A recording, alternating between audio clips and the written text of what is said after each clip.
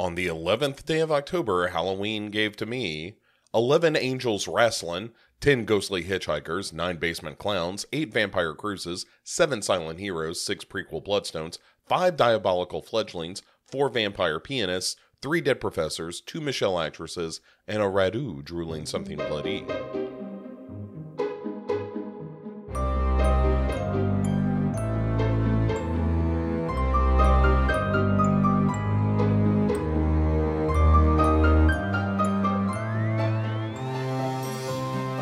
Hey everyone, welcome to another entry of the 31 Days of Halloween. We are closing out our second series of movies that we're covering this time around. And we are, of course, ending with Hell House LLC Part 3, Lake of Fire.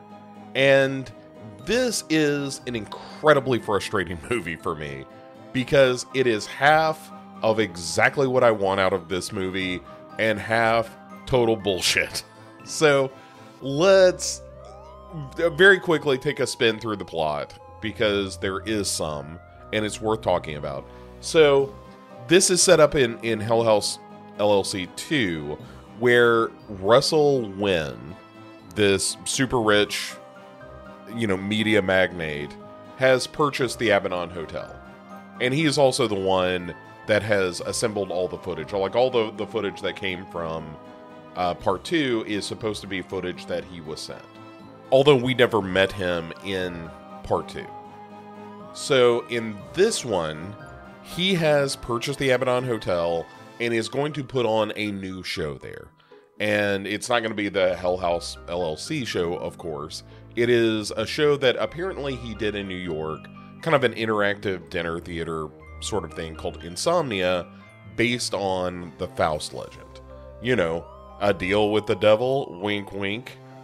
And the movie is really a riff on the first one because it is largely a crew of people setting up a new show to do inside the Abaddon Hotel. And it is also a continuation of the lore. And as they're setting things up in this house, of course, weird stuff starts to happen. People start complaining like, hey man, we probably shouldn't be here. And people are starting to see things and it could be dangerous. Like, we don't want to do a repeat of what happened on October 8th, when the Hell House LLC business, which they attributed to a malfunction, when all of that went tits up. We want to make sure that we're not repeating the same mistakes of the past. And Russell Wynn, who is this, thin, charismatic, fairly handsome dude with this scar running down the left side of his face because of a car accident he was in. He's the one that's like, no, everything's going to be fine. This is all going to work out. I promise you, everything's going to be cool. And against this backdrop, we have a new host of the morning mystery show, which I don't know what happened to the previous host. They just sort of say, oh, she's no longer there. And I feel like that is a real misstep. But so we have Vanessa now, who is the new host. By the way, I complained about some of the performances in Part 2. The performances in Part 3 are largely just fine. There are, certainly a handful that you're like, this is okay, I guess. But there are a couple that are pretty good, and I think Elizabeth Vermilia, I think is how you pronounce her name, as Vanessa, the new reporter of Morning Mysteries, and the one exploring the secrets of the Abaddon Hotel, and also Russell Wynn and what he's doing there. I think she's quite good. And so all of that is going on. We're not cutting back and forth to a bunch of different bits and bobs through time that made Part 2 so confusing and so frustrating to know, like, where am I in the chronology of this story? This one is much more straightforward. It gets back to basics with the first one, and mimics a lot of that style.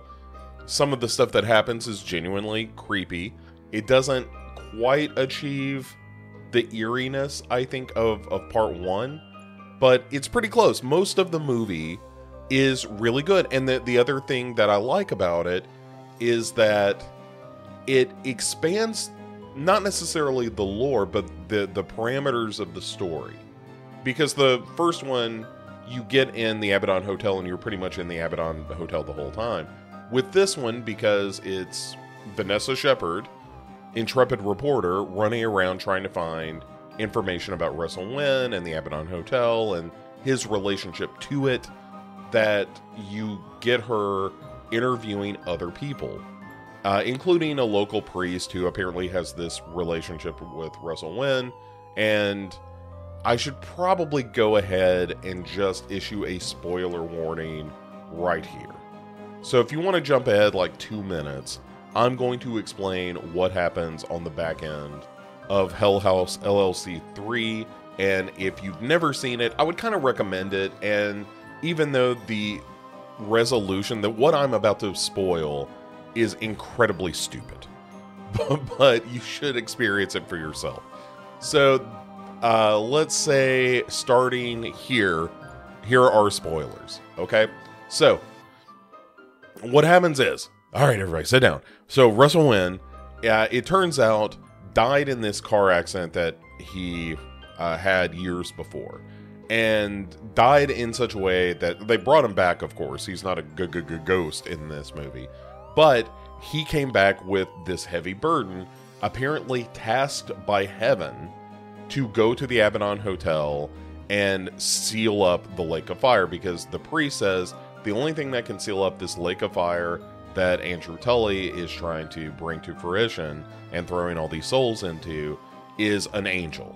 So he is an honest-to-goodness, our hero, Russell Wynn, honest-to-goodness angel, even though one of the things I like about the movie is that they sort of nod to the fact that he might be doing this for nefarious purposes and has made this deal with Andrew Tully, the previous owner of the hotel and, you know, demon, I guess, or representative of hell at this point. And the end of the movie is no shit, them kind of wrestling in the basement in a very silly way. And then once all hell breaks loose, no pun intended, at the end of the movie, then everybody's okay again, you know? And up to and including the people from the first movie who are no longer in hell, apparently, but they just can't leave the hotel, which is a weird fate. So that's what happens. That is the end of our spoilers.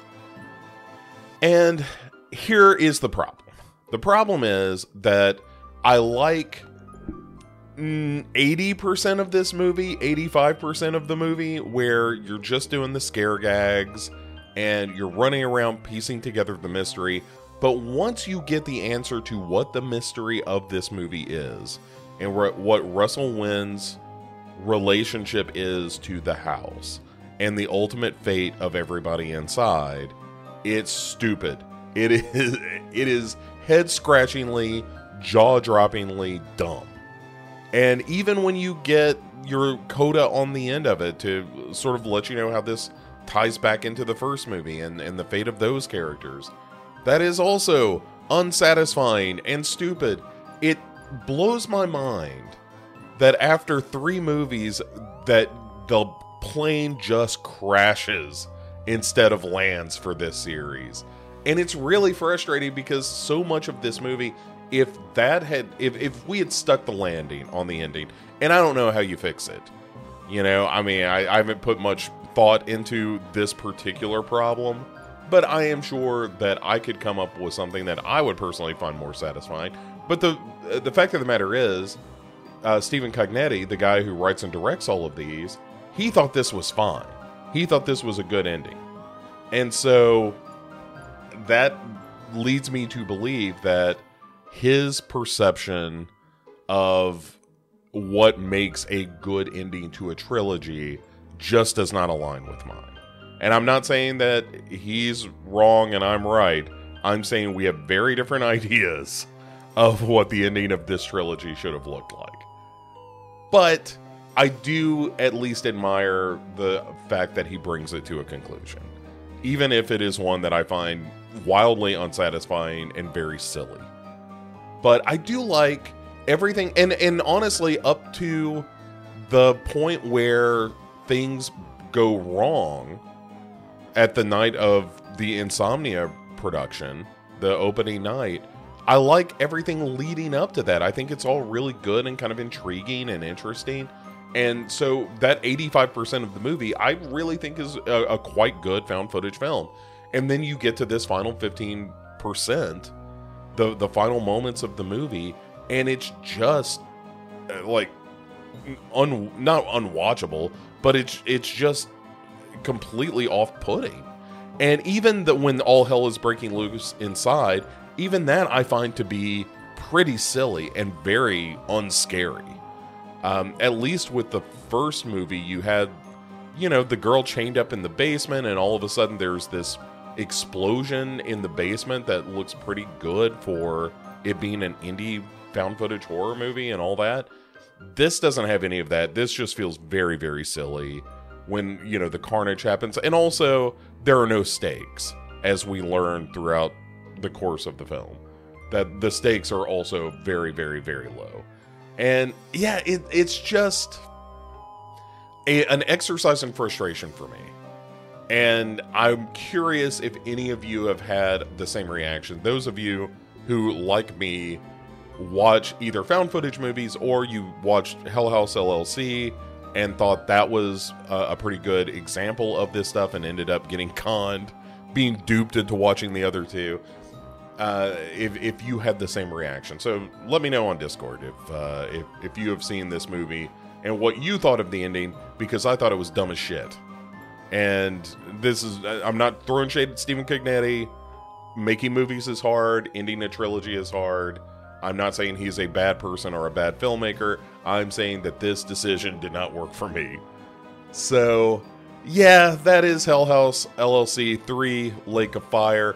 As a series, it is a great example of how, as I said when we talked about the second one, that you learn the wrong lessons. And I feel like part 3 is a course correction, where it got back to what made the first one good, and all of that stuff worked. And then in the last, 15 minutes of the movie, you decide, oh, but let's do a wrap up on all the stuff that we introduced in part 2. And part 2 infects this movie like some kind of virus. And at the end of the movie, you're just left thinking, well, that was dumb. And that's not where you want to leave your horror movie, is with your audience saying, I don't know if that was worthwhile. And it undersells, it undercuts. Undercuts is the word I was looking for there. It undercuts everything that came before. And makes this movie seem worse than it is, because so much of it is pretty good. But you walk out of it thinking, wait a second, so I've watched 3 movies to get to this? Well, this isn't satisfying at all. It's so frustrating. And there's another one coming. We'll talk about it on Found Footage Fool when we talk about the Carmichael Manor episode. Or maybe that'll just be a Dark Parade episode. I'm not sure that it's going to be a found footage film. I would assume so, but look, I would have also assumed that part 2 never would have happened, because it was confusing and off-putting. This one, though, pretty good for the most part, and that's why I'm sort of inviting your conversation about this. Is for people who have followed the whole series, did you have the same reaction where you thought, hey, this is pretty good. Oh, wait, what's going on again?